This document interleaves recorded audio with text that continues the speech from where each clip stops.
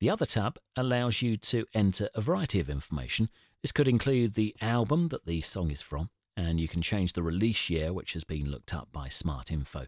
If it was a news clip or interview, you could type in the last few words of the audio. You can also set the start and end dates for the audio to be used between, and also a time to delete the item. If you are sending now playing information to your website and have the ability for the listener to buy that song, entering your affiliate link in here will make sure the station gets some commission on that song purchase. Check the documentation on how to use the other fields within this tab.